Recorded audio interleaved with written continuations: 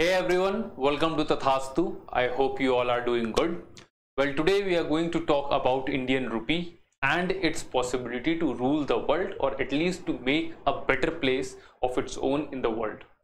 Few weeks back, we discussed about de-dollarization, how different parts of the world, different parts of the country are pushing themselves to reduce their dependency on US dollars and to create a multipolar world in a true sense. They want the system, the whole of the world, to be dependent on multiple currencies. Okay, so in that spirit, in that context, we are going to talk about this thing, that how is this Indian currency is placed, and can it really, not really replace it, but can it make a situation, or can it make its place in the global world order, okay, in the financial world order. But before that, we are going to discuss this quick information with you. So there are 4 beautiful courses which have been designed by Tathastu. One is MSLV for your answer writing practices. Admissions are open here. Another one is PSLV, Prelims Success Launch Vehicle. It is coming soon. Third one is NCRT module. As we know, the whole idea of UPSC, or the foundation of UPSC, has been based on these NCRT books. So these are really very important for you. So the registration is open now, and if you want, you can enroll here. And then there is a 4th information which is regarding philosophy optional. The new batches are getting started from 15th of September, and this will be helmed by Tanu ma'am herself. Okay, and these are the information. If you want to enroll in these courses, or if there is a query for you, if you have already enrolled, then these are the numbers on which you can contact, and here's the address also. Okay, so now let's discuss about the thing. What is this India aiming? So India is aiming to make rupee a global currency. Why are we discussing this news? Because RBI's group, which is called IDG, this is interdepartmental group, recently they said that with India remaining one of the fastest growing countries and showing remarkable resilience in the face of major headwinds, the rupee has the potential to become an international currency. And what kind of major headwinds? So for last couple of years, maybe the stock market has seen some exceptional growth because of the liquidity which is there in the market, but the world is seeing a different picture. So the major headwinds, you can see there's a geopolitical context to it. Ukraine-Russia war is there. Because of that war, there are fluctuations in the prices of oil, and the countries like India are heavily dependent on the import of oil. Then there is this coup belt which is going on, that the Western African countries who are there, who were once part of the France, and the who were once dominated under the West, are being couped by the militaries of that particular state, that particular countries, and they are supposedly backed by the Russia. Other than this, there are many other things which are there in the world, be it inflation, be it the wars, and more things like that. So in that scenario, in those major headwinds, Indian rupee and the Indian markets have stood strong. They held their ground, and now they want Indian government and Indian people, RBI, IDG, they want the rupee to be nationalized. Okay, and if we take a quick example, so in our homes, in our societies, in our panchayats, be it the countries, take any example, the person who is respected, or the amount of respect which will be given to that person, would be equally proportional. In a large context, in a greater context, would be, or at various number of times, would be to the person who has a good amount of money, or who is financially stable. Similarly, this thing is very much apt for those countries who have financial independence and who have financial solidness to themselves. Okay, so that is the reason why IDJ, Reserve Bank, Indian government are pushing to make rupee more, to make the world multipolar, and to make the economies of the country dependent on the different kind of rupees. In that context, these recommendations are significant in the light of economic sanctions imposed by the US on Russia for invading Ukraine, and the growing clamor for finding an alternative to the US dollars. Okay, and this alternative is there because the US government, they have imposed sanctions on Iran, they've imposed sanctions on North Korea, they've imposed sanctions on Russia. So these are the countries, like there's a pact which has been there by the Iranian government and the Reserve Bank of Russia. So they agreed upon a thing called digital stable coin. Okay, so that particular stable coin would be backed by gold, and that is why the founder of Zerodha's Nikhil Kamath, which is considered one of the best startups from India, he said that I don't know why the world is sleeping on this, but this is going to change the face of the world. Okay, so there are efforts where the countries are moving away from the dominance of US dollars, and India is also doing this, be it from becoming the part of this BRICS plus and then going for the multipolarity, or finding ways to trade with UAE by removing the middlemen, or by removing this the modality of this dollar between the two countries. So there is a thing where the different countries are aiming to go for it. Now let's talk about the benefits of internationalization of the rupees. So one benefit is economic autonomy. Okay, so the greater independence from the external currencies. Now most countries, almost every country has gained its territorial independence. Okay, but for last few decades, for last couple of decades, for last 2-3 decades, it has been realized that this territorial independence is half, or it's not fulfilled until and unless you have your financial independence, until and unless any other international organization, be it World Bank, be it IMF, or the countries who back these international organizations like United States, they don't have a sway over your country, over your policy. So you need to make yourself economically independent. You have to have that economic autonomy. Okay, so one thing is that, one benefit is that, and India is also craving for that. Second is trade and investment opportunities, enhanced prospects for cross-border transactions. So every transaction, every startup which is there, the whole idea of a startup, the whole idea of a business right now in this age is to remove the middleman. Okay, be it this magic bricks, be it this 99acres.com. So what's the idea there? The idea is that the buyers and the sellers will come on a single platform.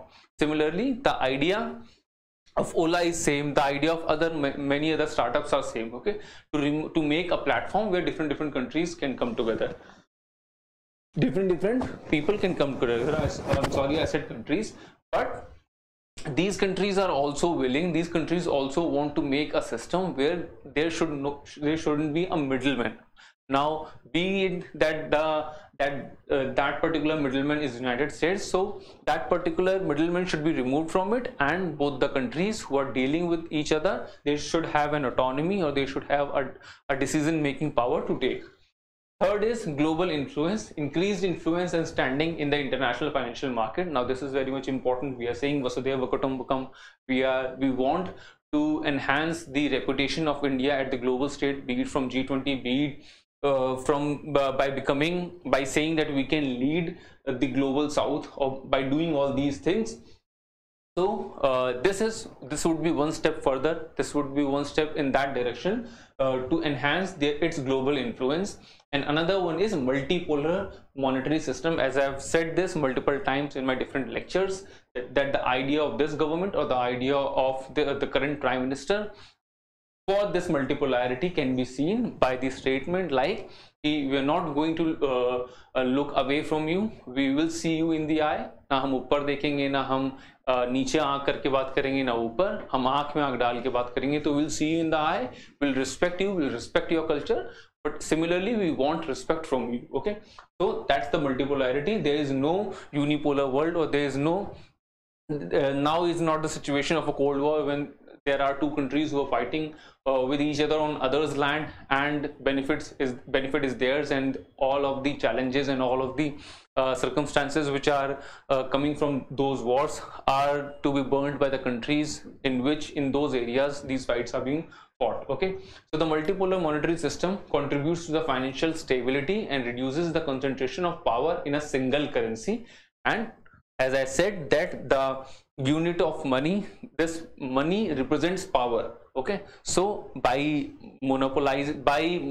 multipolarity of the money, or the stands on which the whole world or the financial system stands, it should be diverse. Now there are some challenges and potential to these alternatives. One is the challenges to dollar dominance. Now it's very important to understand that challenging US dollar, the US economy. Maybe it's not in the great shape. Maybe in last 40-50 years you haven't seen the debt ceiling of United States crossing its mark again and again, but still there is a size of US economy which is very deep. It has been said that the US economy is 30 times greater than the economy of India, okay, and Chinese economy is 5 times greater. So there is a depth in there is a size of US economy. The trade and the financial networks are huge there. There's a depth of US financial markets, and the macroeconomic stability and currency convertibility is there. There's a stability which is there. Even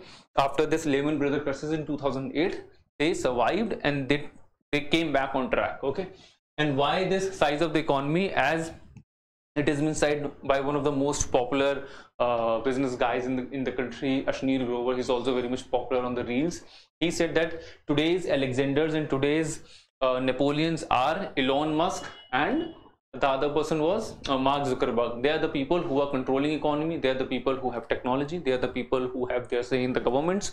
So these are the current day Alexanders, and these are the current day Napoleons. And where they belong? They belong to US. So there's a size of the economy and there's a depth in the US financial markets.